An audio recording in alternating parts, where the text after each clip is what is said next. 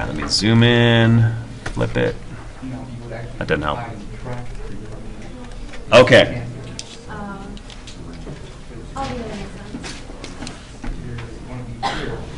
So here I go. This is, again, we're still working on section 11.4 a little bit, number 56. And so they tell me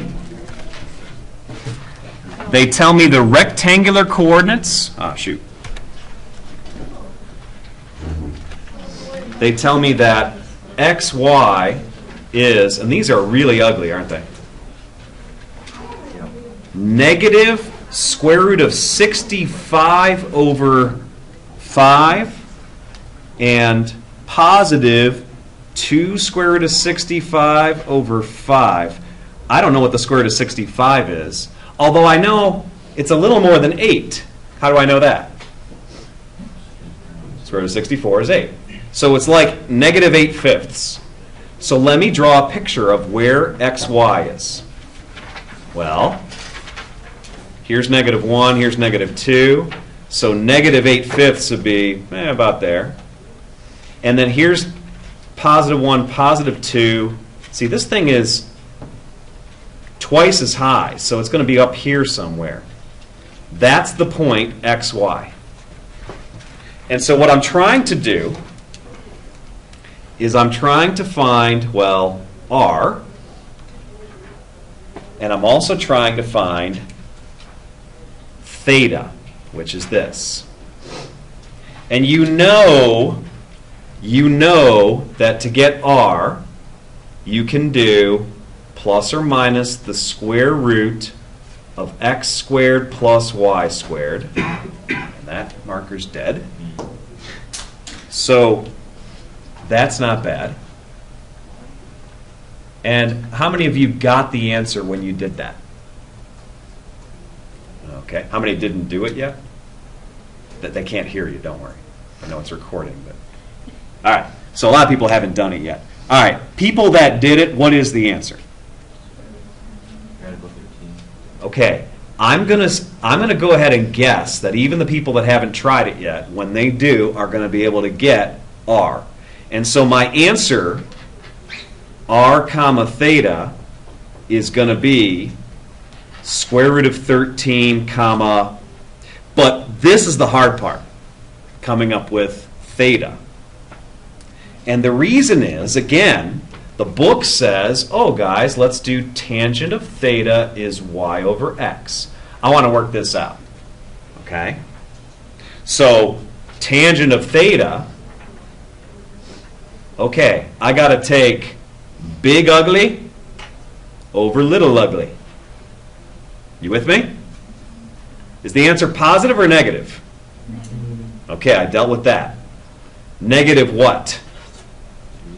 Can we just say it's negative 2 without writing it all out? Okay, if we're okay with that, then I'm happy. But it is not true. Theta does not equal the inverse tangent of negative 2. That won't work. Again, because where would the inverse tangent of negative 2 show up? Let me draw it. If I write alpha is the inverse tangent of negative 2, now I can draw that on the picture. What quadrant is it going to end up in, guys? We know it's either quadrant 1 or quadrant 4, right? Because that's the range of the arctan. And why did people say quadrant 4? Because it's negative. Tangent's positive if we're in quadrant 1. So that means if I were going to draw alpha, I'll show you where it is. Alpha is, say, that angle right there. Right? That angle alpha will have the same tangent that theta does.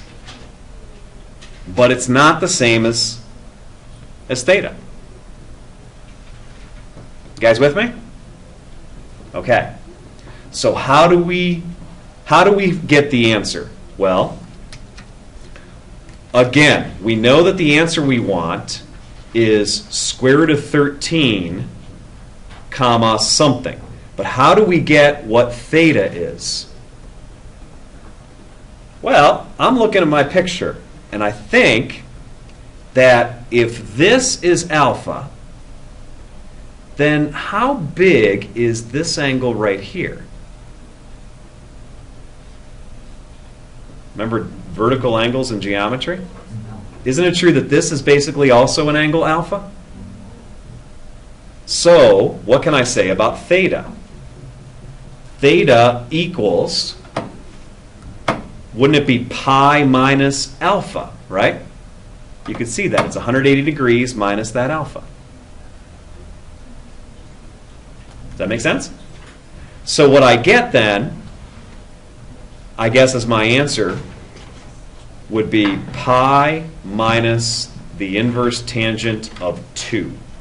Negative 2, sorry. Is that what they put in the back of the book? Or is that the answer they give? Better pull out my book and find out, huh? They say it's pi with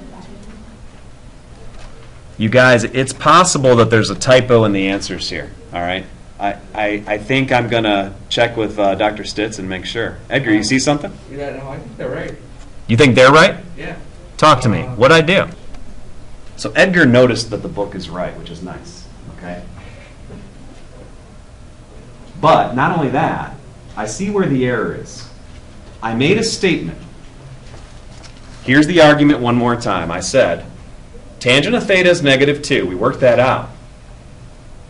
Theta is not the inverse tangent because theta is ending up in quadrant 2. We know that's no good. So I said, let's call alpha the inverse tangent of negative 2. Alpha is this angle in quadrant 4. And then I made a statement. The next statement I said, remember your geometry? That's where I got us in trouble. What did I say was true? I said this angle alpha is the same as this angle here. That's true in geometry class. It's not true in trig because we think of angles differently in trigonometry. They're not just things on the paper. How did I describe angles? They are rotations. Are you with me? Let me ask you guys. This angle alpha is rotating this way. This angle alpha, I want it to rotate the same way as theta, so I'll be able to do a subtraction. That's not alpha, is it? Is that rotation clockwise or counterclockwise? Since it's counterclockwise, you know what I have to write that this angle is? Negative alpha. Very good point. So what does theta actually equal? Not pi minus alpha. It equals pi minus negative alpha. Whoa. In other words, what does theta equal? Pi plus alpha. Pi plus alpha? What's alpha again? Oh yeah. The arctangent of negative 2. So this is not correct anymore, is it? What's the answer? The answer is square root of 13 for my r, and theta is pi plus the arctan of negative 2. Since tangent is an odd function, you can bring the negative sign out, and so the final answer would be pi minus tangent of 2. That's a tough problem. Good one to ask about, guys. Nice choice.